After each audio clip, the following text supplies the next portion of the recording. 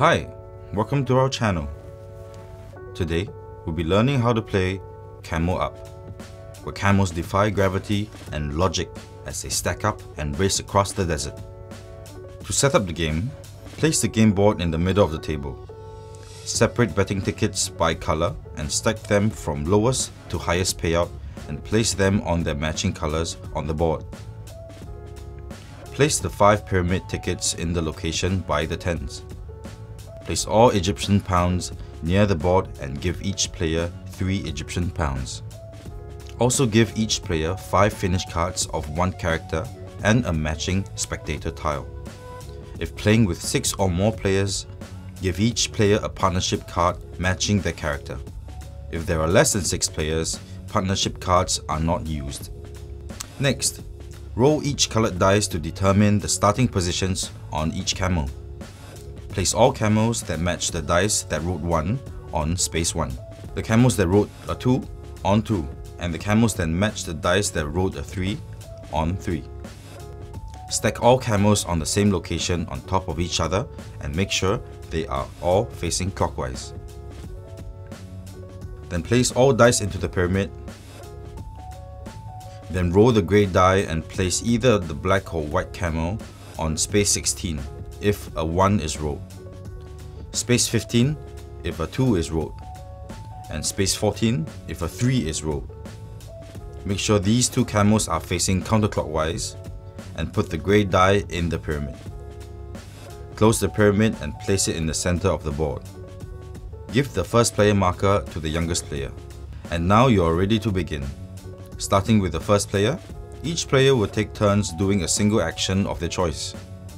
One action that can be taken is a single betting ticket. You can choose any color betting ticket, but you must take the topmost ticket, placing it in front of you until the end of the leg. There is no limit on how many tickets you can collect throughout the leg of the race. The second action that can be taken is placing your spectator tile onto the track. The tile has 2 sides. You can place it any side up, but depending upon which side is up, will determine which way the camel will go when landing on it. If the camel lands on your tile, no matter which side is face up, you gain a single Egyptian pound.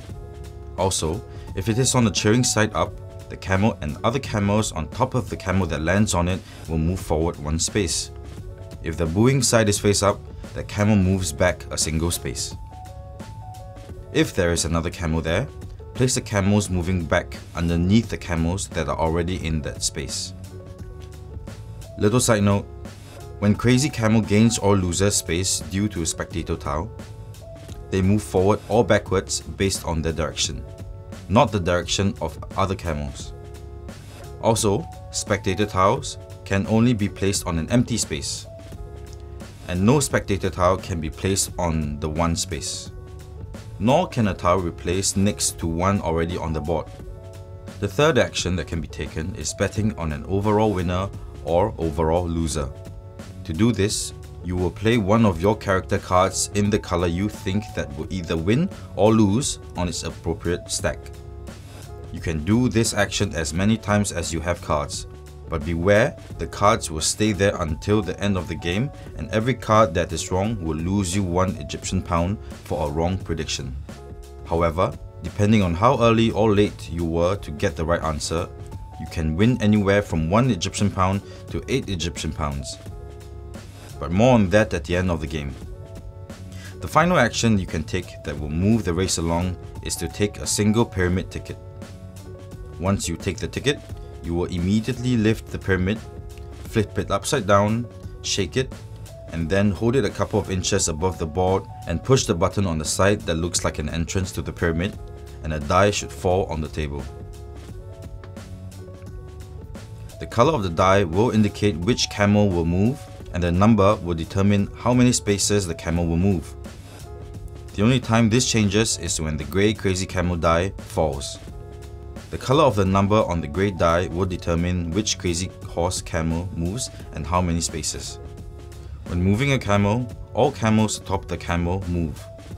And if the camel ends on a location with another camel, it will be placed on top of that camel. After the camel or camels have moved, Place the die on one of the tents. This action can be taken until the last ticket is collected and the 5th die is rolled. Once the camel is done moving, the leg of the race will end. Once a leg has ended, you will score for the leg. To score for the leg, each player will look at any and every betting ticket in front of them. If the camel color is leading the race, you will gain 5, 3 or 2 coins depending upon the ticket or tickets you have collected for this leg. If you have any betting tickets for a camel that came in second, you'll gain 1 coin per ticket. And if you have a betting ticket of any camel that came in 3rd, 4th or 5th place, will lose you 1 coin per ticket. Additionally, if you have any pyramid tickets, you can collect 1 coin for each ticket. Once all players have collected or paid their coins for this leg, reset the board. Do this by returning all betting tickets to their appropriate stacks and put them in the same order as setup, from bottom to top, 2, 2, 3, 5. Return all pyramid tickets to their location. Collect your spectator tile if it is on a board and place the 5 dice back into the pyramid. Then pass the first player marker to the left and they will start the new leg of the race. The game will continue with each player taking a single action until the end of the next leg, where they will score once more. The only time a leg will be cut short is if a camel crosses the finish line. It can be a normal camel or a crazy camel. Score the leg like normal, then proceed to end game scoring. Collect the stack of overall winners and flip the stack face up in order. The player who first played the correct winner card will receive 8 coins and the next player will get 5 coins and so on. Any bets that were not the winning camel will have to pay 1 coin for each of their character cards that were wrong. The overall loser bets are paid out the same way. If losing camels are stacked, the lowest camel is considered the overall loser. And if winning camels are stacked, the topmost camel is considered the winner. Once all bets are paid, the player with the most Egyptian pound coins is the winner. If playing with 6 or more players, an extra action option that can be taken is trading partnership cards. If you have a partnership card face up in front of you, as an action, you may trade it with another player who has a face up partnership card. They may not refuse, so trade cards and place them down in front of you for the remainder of the leg.